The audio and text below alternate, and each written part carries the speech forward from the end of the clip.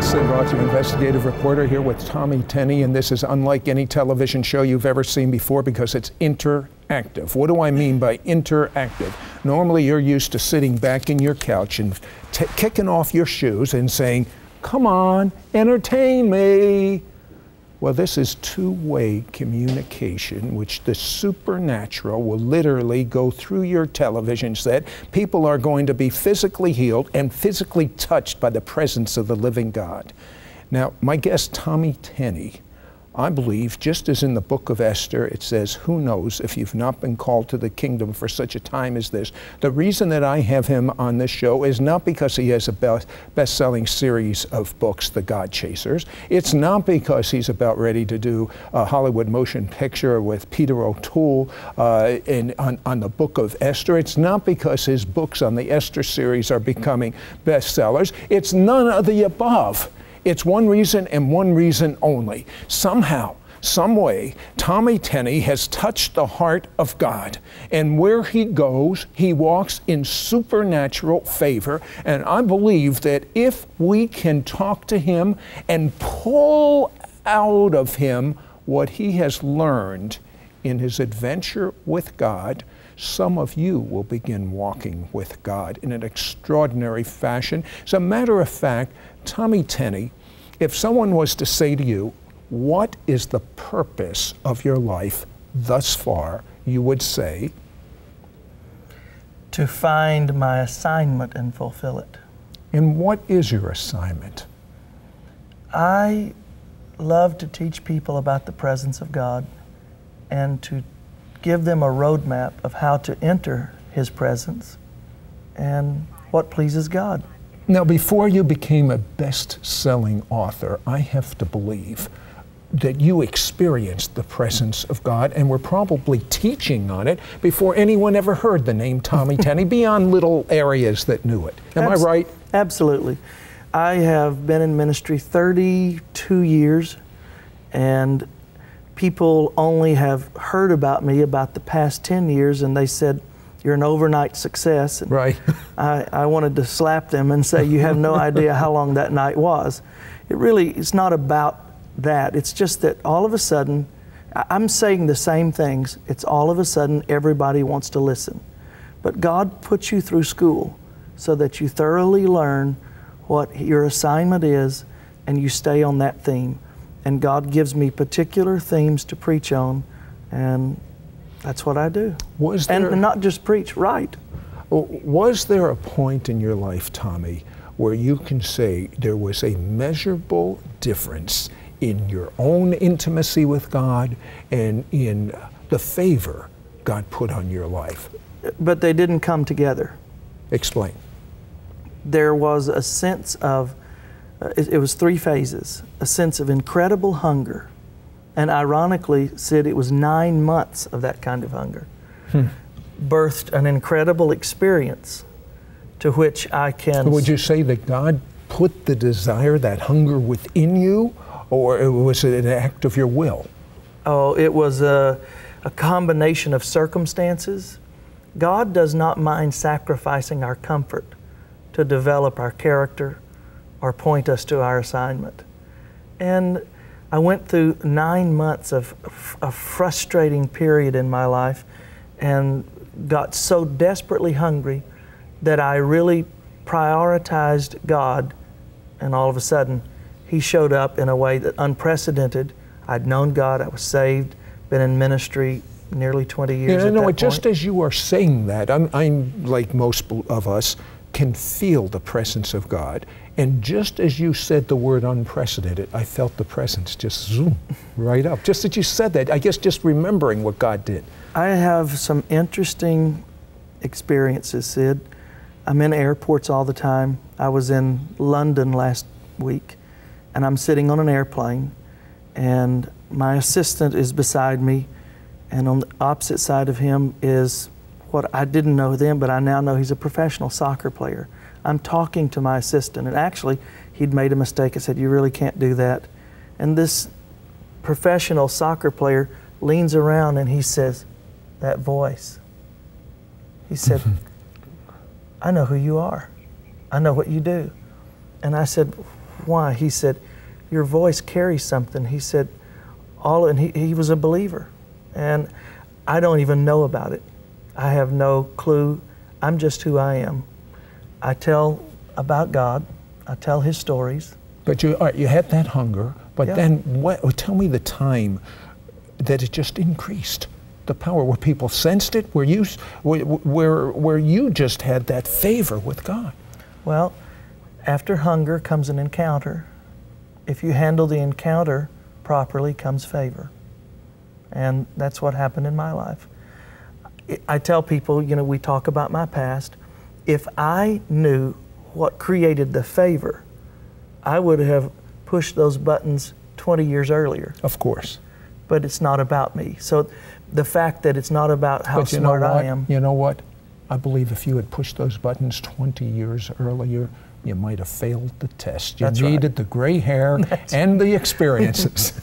Well, experience births humility, because you realize you're not the one that created or caused that moment. I had an incredible encounter with God, and everything in my life, it's now, instead of shouting and people still not listening, I can speak quietly and but people listen. Tell me when this was, and if you have any idea of the ingredients that caused it. Sid, I would be remiss to sit here and tell you there's a formula. There's not. It's not about an equation. It's about a relationship. If I have to enumerate, if I have to take I'll tell you what, hold that thought. We'll be back in just a moment, but he is going to tell you how you can have intimacy with God, favor with God. We'll be right back after this.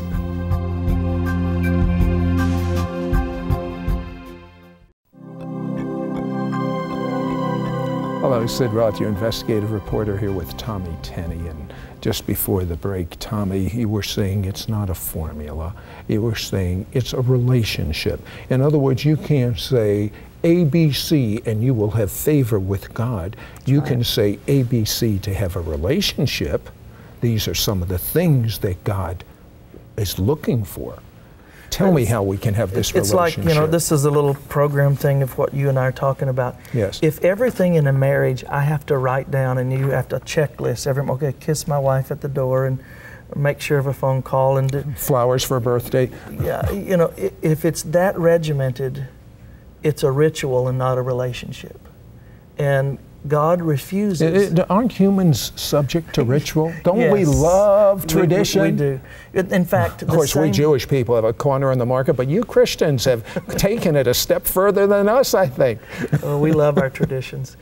It's like you're in church, and at a particular moment, they sing a song. It could have been a year ago, 10 years ago, and you love that song. And the next Sunday, you maybe send a note and say, sing that song again. Now, I understand, and the worship leader probably understands too. It's not the song. It's you want that song to take you to the same place it previously took you. But I don't know if you've noticed, Sid, you can sing the same song, but it may not take you to the same place. It's as if God moves the door on you. Usually behind us, sometimes there's draperies, like at a hotel, you can't find the opening. You have to run your fingers across the pleat of the veil until you find the opening. And God moves that door on you so that relationship does not deteriorate into ritual, that you have to feel after Him every time. That's why women think men are unpredictable to some degree. Men think women are unpredictable. That's the magic of a relationship. And with God, it's the same. Now, I know you've been studying, like myself, the book of Esther for years. It's one of my favorite books. But when did it dawn on you there was a correlation between favor and, and looking Esther? For the equation, looking for what's really not there. Esther found incredible favor in a hostile environment. Sid, Esther was an orphan, which that means that the deck is stacked against her. She was not only an orphan, she's a foster child. Everybody knows foster children don't have half a chance. She was a minority. She was a Jew living in Persia. And in case our viewers don't understand, That's ancient Iraq and Iran. Right. And the same prejudice that exists today existed then. For a Jewish lady to become queen of Persia, it's unprecedented.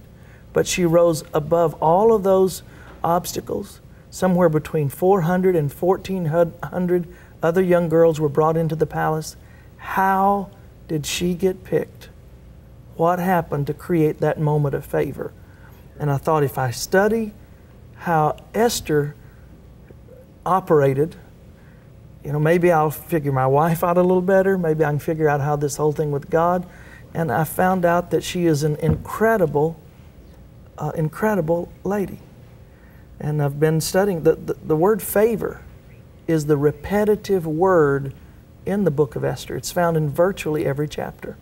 And it's how a peasant girl was plucked up off of a farm, so to speak, placed into a palace, into an unfamiliar environment, learned, and here's the key, she learned the protocols of the palace.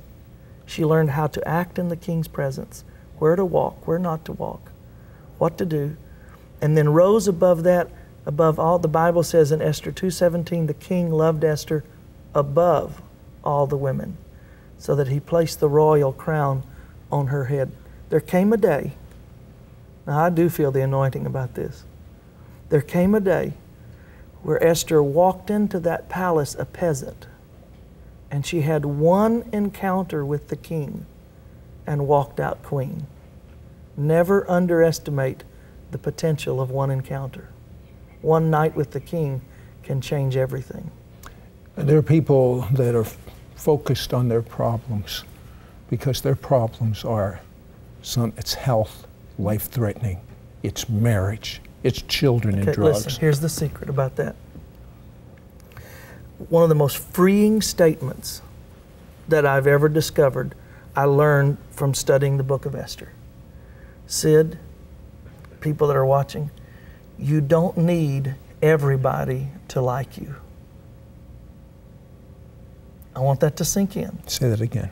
You don't need everybody to like you. Your boss may say it's over. It's normally not in the 5-point sermon. You don't need everyone to like you, but go ahead. But listen, your boss may say it's over. Your spouse may say we're through. Your doctor may say I've done all I know how to do. But one nod from God. What if God were to look your direction and just do this?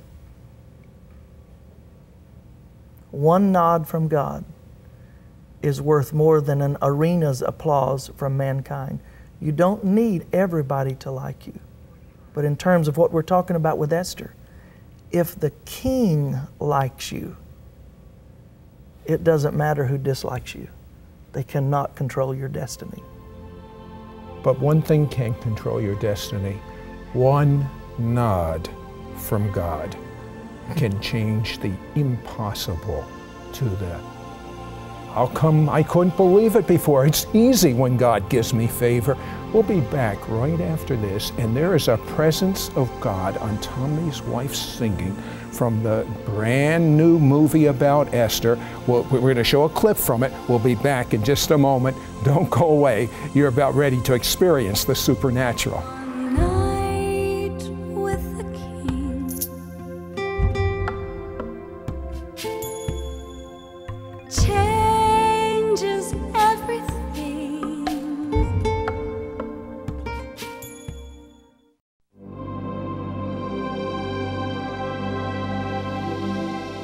Hello, Sid Roth, your investigative reporter. We're having so much fun here. I almost missed the break when we came back. My guest is Tommy Tenney, and we are experiencing the supernatural of God.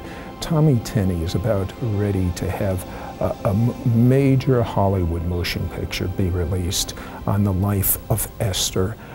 Tommy, as we've discussed earlier, you have studied Esther. You've loved the book of Esther for many years, but there was a point in your life when it was the reality of there is something in Esther that you must use for the world. When did it hit you? Well, I was teaching people about the presence of God, and just as a momentary illustration, it popped in my mind that just as Esther prepared 12 months, she soaked 6 months in oil of myrrh, 6 months in other spices, 12 months of preparation for one date with the king. But one night with the king changed everything. It changed her destiny, saved her people, brought favor. You have to be ready when it's your turn. Favor is what happens when preparation meets opportunity. What if Esther had said, I don't like myrrh, I want to wear frankincense? And the king may have been allergic to frankincense. There's a protocol. All of history would have been changed. That's right. There's a protocol, there's a way, and there's a little clue in Esther chapter 2, verse 15. I write about it in the book that we're talking about, that Esther listened to the chamberlain. The king's chamberlain told her, it says very plainly, she only wore what the chamberlain appointed for her to wear. That tells me other young girls wore what they want, said what they want, but Esther said, look, here's a guy who's been in the inner chambers. He knows the king better than me. You tell me what to wear. That was one of Esther's secrets. Now, when you made that statement in the church, the line from Esther, one night with the king, what happened? It was, I've written 600 pages about Esther since then, 2 fiction books, a children's fiction book, an adult fiction book, a teaching book, and all the revelation of those 600 plus pages was contained in that one little nugget. It just unfolded like a flower. And what does one night with the king mean to our viewers? One night with the king can change everything. And it's about if the king likes you, it doesn't matter who dislikes you. So I've been teaching people about the Esther anointing, is a good way to put it, how to find favor with the king. And everybody understands we need favor in our homes, favor with our children, favor on our job, favor in our finances. We need favor. Favor, oh, I love this, Sid. Favor can restore in a day what was stolen over a lifetime. It's too good. You've got to say that again, Tommy. Well, that's some of the little, what I did is when I started studying Esther, I pulled out all the little truths that I thought, okay, she had to have learned this. And I called them protocols. Protocols of the palace, the protocols of the king's presence, and that's one of them, is that favor can restore in a day what was stolen over a lifetime. They had been a disenfranchised people. The Jews were carried captive into Babylon. Babylon was taken over by Persia, second-class citizens, so to speak, but it doesn't matter. By the time the day of favor is finished, not only Esther's in a place of favor, but her adopted father Mordecai and all the Jewish nation there in an incredible place of favor. Favor can restore in one day what was stolen over a lifetime, but you have to find favor with the king. You know, I've found it extremely fascinating when you reveal this historical truth in your book that Adolf Hitler banned the book of Esther for obvious reasons. He didn't want favor on the Jewish people. But I believe he didn't want the knowledge of what could happen. But yes, but I believe there was there's like a spiritual scale over the eyes of most Christianity that they have to understand the mysteries from the book of Esther. Why this motion picture, this Hollywood motion picture? Now, it's interesting you said mysteries. The book of Esther is the only book of the Bible that the name of God is not mentioned in. And suddenly it dawned on me that although his name is not mentioned, his works are evident. So it's like God steps back and works behind the scenes, and he gives us a view of how that happens. Same thing that Jesus did. Whenever Jesus wanted to reveal a truth, Sid, he would conceal that truth in a story, and we call it the parables. I took the same concept, wrote it into the fiction book. It became a movie, and no, this is not a come to Jesus movie. This is a tell the story. Sid, when is the last time you went to a movie, and at the end of the movie, they said, everybody bow your head, raise your hands, who's going to commit adultery this week? Who's going to harbor hate in their heart? It's not done. They don't do that, but they tell the stories, and it moves the cultural value markers. And any battlefield that we abandon, we lose by default. So I'm just telling the story. with the values of a hero who stayed faithful, who learned the protocol. And it's about an earthly king, but it points to the heavenly king. Is that the purpose, really? That's the purpose. Who's in the movie? Peter O'Toole, Omar Sharif. I'll tell you what, I believe there is such a presence of God, especially on the music by Tommy's wife, that as you hear this music, backs are going to be healed. People that are hurting are going to stop hurting, and literally those tears may come for an evening, but I promise you joy will come in the morning, and many of you will have encounters with Jesus. Let's go out with that clip on the movie, One Night with the King. One night with the King. Changes everything. One day in his courts could forever change my cause. One moment in his presence,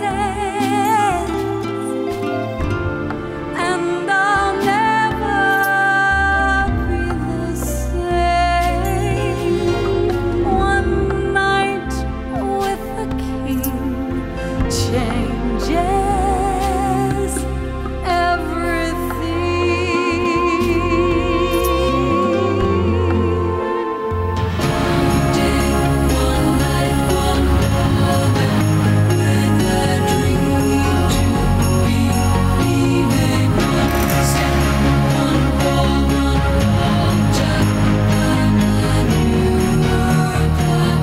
The land has no more queens.